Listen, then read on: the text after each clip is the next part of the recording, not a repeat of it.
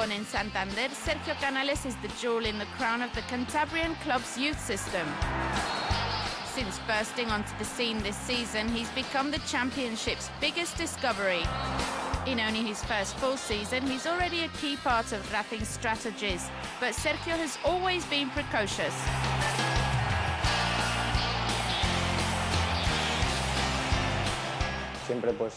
Ever since I was at school, I've always played with older kids.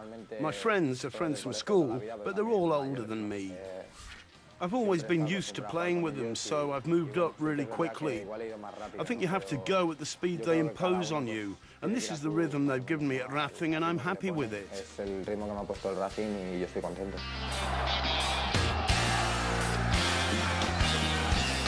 Canales made the front pages a few weeks ago when the news that he had signed for Real Madrid was made public.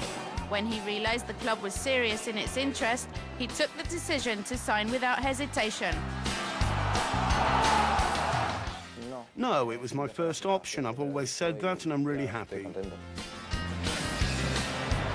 Among his many excellent performances this season, which have led to his signing for Real Madrid, one stands out above all the others. It was on the 9th of January in the Ramon Sanchez Pizjuan. The youngster played a blinder and scored 2 superb goals, which gave the 3 points to Racing. It was the day that Spanish football learned the name of Sergio Canales.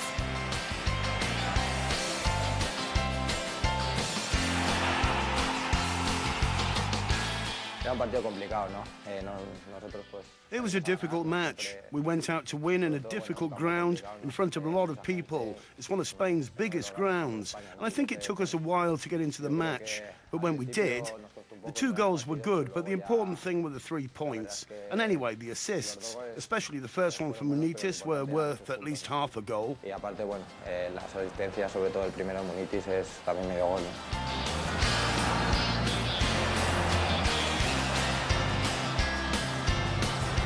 One of the keys to the youngster's extraordinary performances is his relationship with Santander coach Miguel Ángel Portugal, a man who saw Canales' talent as soon as he came to the club after the start of the season.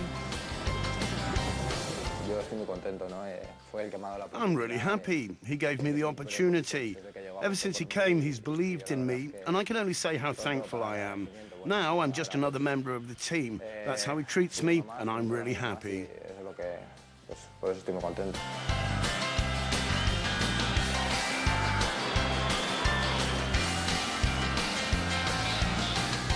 At the weekend, Racing received the visit of Madrid, and it will be a special day for Sergio. Santander are still fighting for survival, and if they make it, it will be thanks to their form away from home. In the Sardinero, it's proving harder for them to get the results.